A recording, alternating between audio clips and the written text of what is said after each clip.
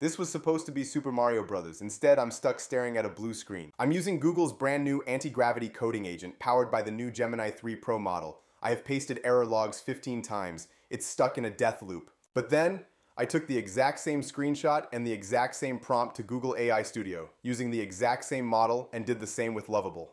Who do you think did a better job?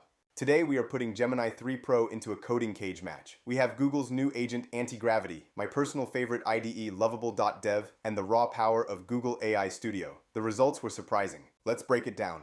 First up, Google Antigravity. This is their new VS Code integrated agent. The prompt was simple. Create a Mario Bros. Game using the same UI shown in the image. Make it look identical. It started strong. It analyzed the image, set up a project structure, and identified the assets, but then the wheels fell off. I counted. I had to prompt this agent 19 separate times just to try and get it to render. It struggled with file imports, it got confused by its own project structure, and then the blue screen of death. It kept throwing a specific error.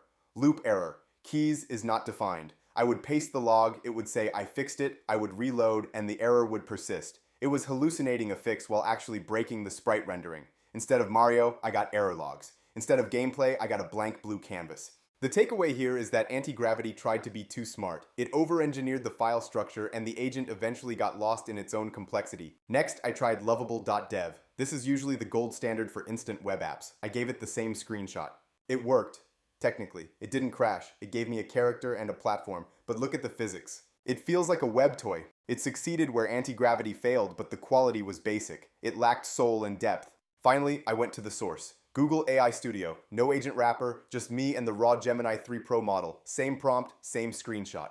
Gemini 3 Pro didn't try to create a complex folder structure. It generated a single clean HTML file with the CSS and JavaScript embedded. And look at that. First try. The sprite sheet is cropped correctly. The physics have weight. The collision detection actually works. I still needed to prompt it again to get a double jump, but not bad.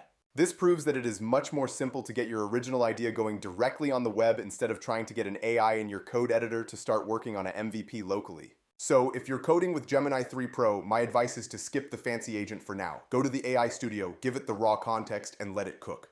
What else would you like to see me test? Comment down below. And don't forget to like and subscribe. It helps a small channel like mine grow.